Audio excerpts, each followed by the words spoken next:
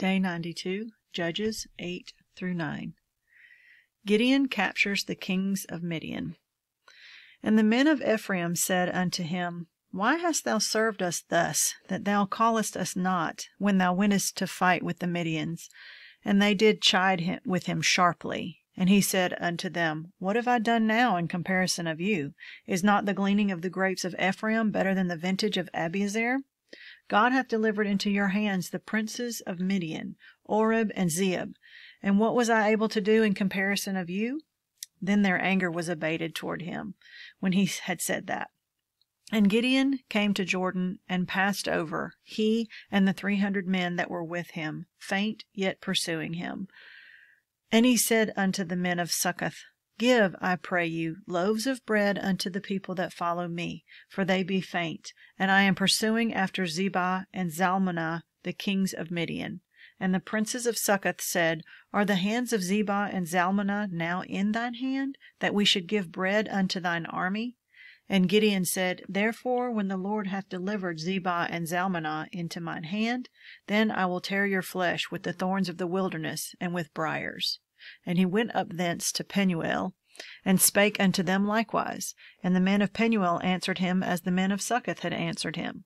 And he spake also unto the men of Penuel, saying, When I come again in peace, I will break down this tower. Now Zebah and Zalmunna were in Karkor, and their hosts with them, about 15,000 men, all that were left of all the hosts of the children of the east. For there fell 120,000 men that drew sword. And Gideon went up by the way of them that dwelt in tents on the east of Nobah and Jogbehah, and smote the host, for the host was secure. And when Zebah and Zalmunna fled, he pursued after them, and took the 2 kings of Midian, Zebah and Zalmunna, and discomfited all the host. And the Gideon, the son of Joash, returned from battle before the sun was up, and caught a young man of the men of Succoth, and inquired of him. And he described unto him the princes of Succoth and the elders thereof, even 70 men. And he came upon the men of Succoth, and said, Behold, Zebah and Zalmunna, with whom ye did upbraid me, saying, Are the hands of Zebah and Zalmunna now in thine hand, that we should give bread unto thy men that are weary? And he took the elders of the city, and thorns of the wilderness and briars, and with them he taught the men of Succoth, and he beat down the tower of Penuel, and slew the men of the city. Then said he to Zebah and Zalmunna, What manner of men were they whom ye slew at Tabor? And they answered, As thou art, so were they. Each one resembled the children of a king. And he said, They were my brethren, even the sons of my mother. As the Lord liveth, if ye had saved them alive, I would not slay you. And he said unto Jether his firstborn, Up, and slay them. But the youth drew not his sword, for he feared, because he was yet a youth. Then Zebah and Zalmunna said, Rise thou, and fall upon us, for as the man is, so is his strength. And Gideon arose, and slew Zebah and Zalmunna, and took away the ornaments that were on their camels' necks. Then the men of Israel said unto Gideon, Rule thou over us, both thou and thy son's son also, for thou hast delivered us from the hand of Midian. And Gideon said unto them, I will not rule over you, neither shall my son rule over you. The Lord shall rule over you. And Gideon said unto them, I would desire a request of you, that ye would give me every man the earrings of his prey, for they had golden earrings, because they were Ishmaelites. And they answered, We will willingly give them. And they spread a garment, and did cast therein every man the earrings of his prey. And the weight of the golden earrings that he requested was 1,700 shekels of gold, beside ornaments and collars and purple raiment that was on the kings of Midian, and beside the chains that were about their camels' necks. And Gideon made an ephod thereof, and put it in his city, even in Ophrah. And all Israel went thither, a whoring after it, which thing becomes a snare unto Gideon, and to his house.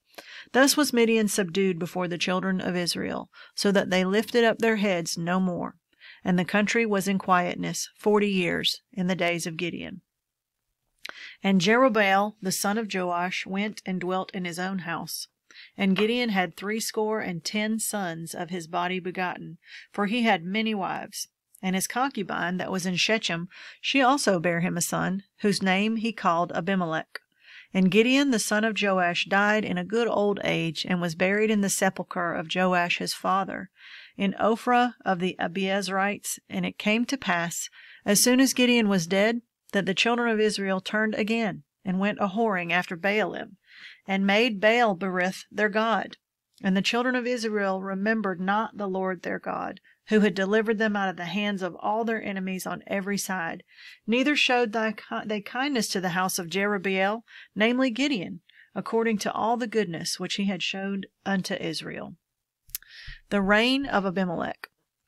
And Abimelech the son of Jerubbaal went to Shechem unto his mother's brethren, and communed with them, and with all the family of the house of his mother's father, saying, Speak, I pray you, in the ears of all the men of Shechem, whether is better for you, either that all the sons of Jerubbaal, which are 60 persons, reign over you, or that one reign over you.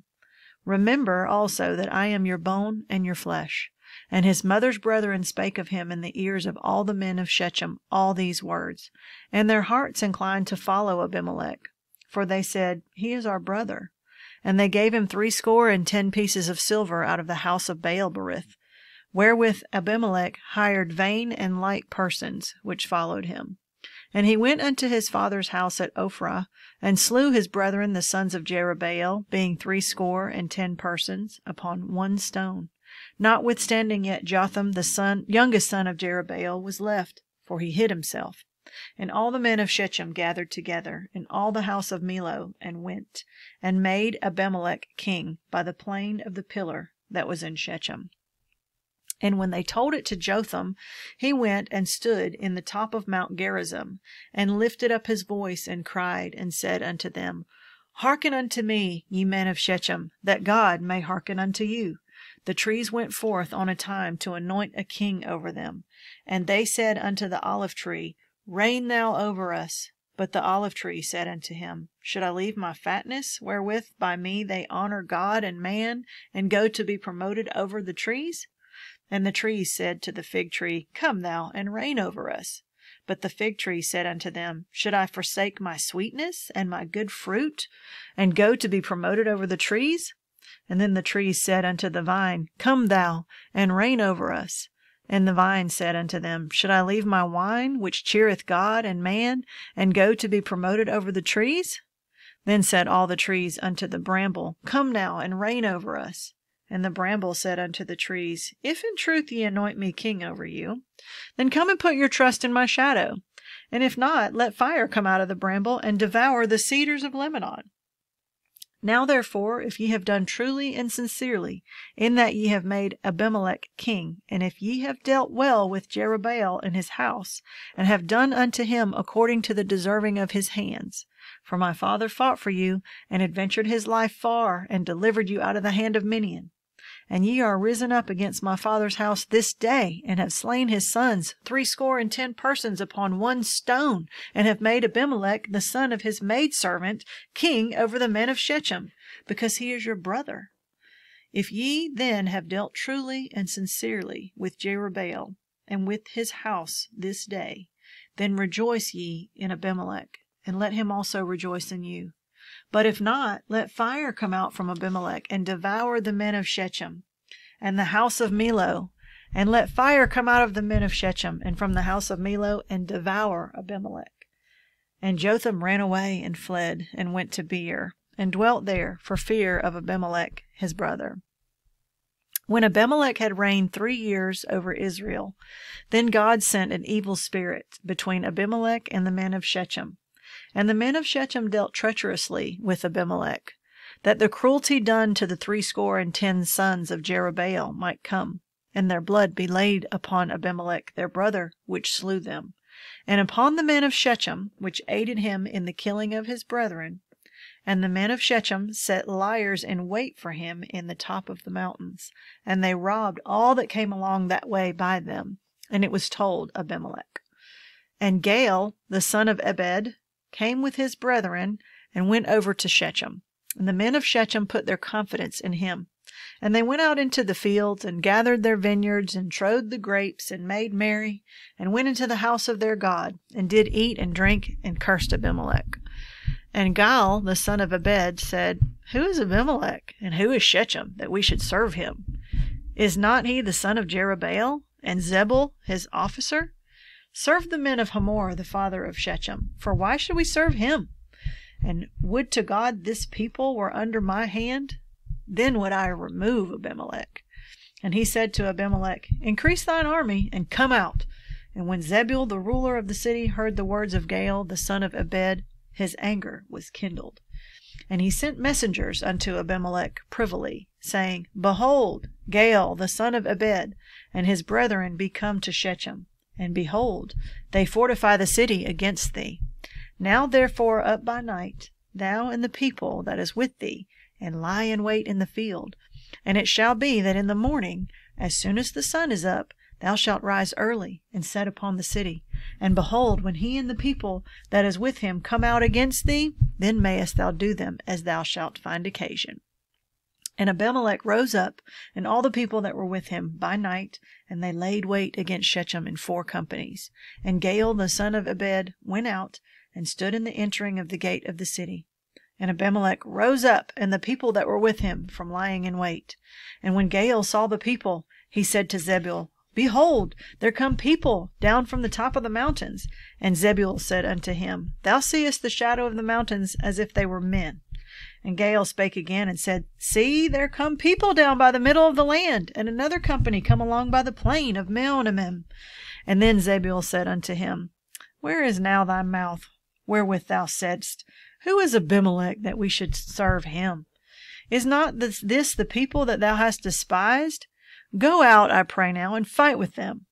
And Gaal went out before the men of Shechem, and fought with Abimelech. And Abimelech chased him, and he fled before him. And many were overthrown and wounded, even unto the entering of the gate. And Abimelech dwelt at Aramah. And Zebul thrust out Gaal and his brethren, that they should not dwell in Shechem. And it came to pass on the morrow that the people went out into the field, and they told Abimelech. And he took the people that divided them into 3 companies, and laid wait in the field, and looked, and behold, the people were come forth out of the city, and he rose up against them, and smote them. And Abimelech and the company that was with him rushed forward, and stood in the entering of the gate of the city.